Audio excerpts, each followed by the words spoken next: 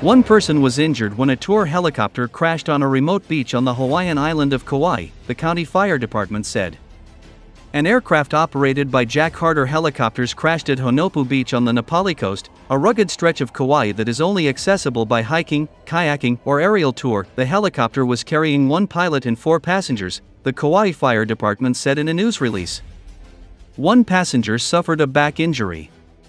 The pilot and other 3 passengers were not hurt. Panicked onlookers filming the scene caught the moment the chopper slowly hovers up into the air before the pilot quickly loses control, causing the aircraft to spin around, jolt back and forth and collide into a restaurant. Over 70 rescue workers rushed to the scene to free the hanging passengers. One of the 2 pilots in the helicopter suffered a broken leg and was rushed to hospital. An investigation is now underway as local authorities try to figure out whether the accident was down to a technical issue with the aircraft. The helicopter's model was a Bell 206, often used in Medellin to transport tourists across the city in 15 minutes.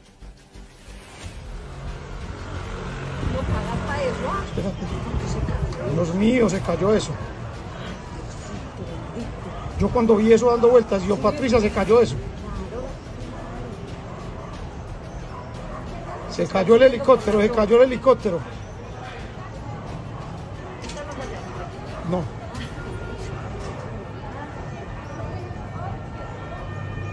Oiga, las ambulancias.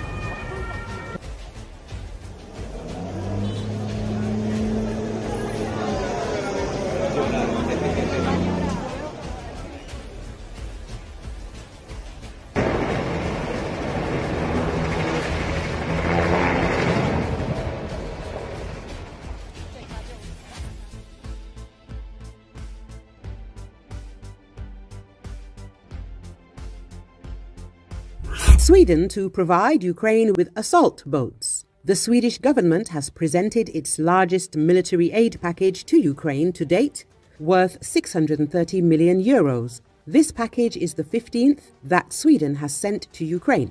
Ultimately, it is about humanity and decency, Defense Minister Pål Jonson said. It is also about protecting values and interests that are important to Sweden and its own interests, he added. The support package includes 10 amphibious assault boats of the Stridsbat 90 class, 20 amphibious boats, underwater weapons such as mines and torpedoes, a number of anti-aircraft systems such as Robot 70, anti-tank robots of the TOW model, grenade launchers with ammunition, artillery shells, hand grenades, Carl Gustaf grenade launchers, medical equipment, ambulances.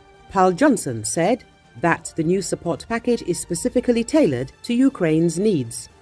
The aid package will add $96 million to the Swedish-Danish joint procurement of CV-90s to Ukraine. This means that Sweden and Denmark will jointly invest $385 million towards this goal, Jonson revealed.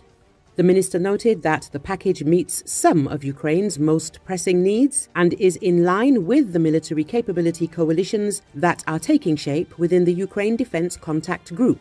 Ukraine is not only defending its own freedom but that of all of Europe. Sweden will stand with Ukraine for as long as it takes. Ukraine at risk of cascading frontline collapse. New York Times. Ukraine's worsening lack of ammunition and battle fatigue will most likely force Kiev to abandon its current frontline positions unless it receives new aid from the West, the New York Times reported. The paper said that Ukrainian defenses near the key stronghold of Avdiivka in Russia's Donetsk region are reeling under relentless attacks, and Kiev's problems extend beyond one single battle.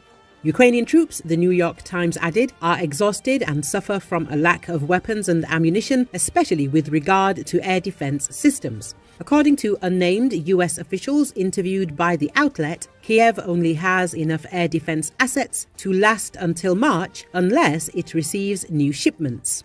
This is far from certain, as the US, Ukraine's main backer, is locked in congressional gridlock over President Joe Biden's request to approve a $118 billion security bill, $60 billion of which is earmarked for Kiev. Many Republicans have been reluctant to support the measure, claiming it does too little to improve security on the border with Mexico. Western officials believe that without US aid, a cascading collapse along the front line is a real possibility in 2024, the article says. Nevertheless, they reportedly estimate that it will take at least a couple of months for the shortages to take a toll. According to analysts, by March, Ukraine could be struggling to carry out local counterattacks, and by summer, Kiev could find it difficult to repel Russian assaults. Without continued US support, New York Times sources say it's hard to see how Ukraine will be able to maintain its current positions on the battlefield. Ukrainian officials have repeatedly complained of a shortage of ammunition, calling it a very real and pressing problem.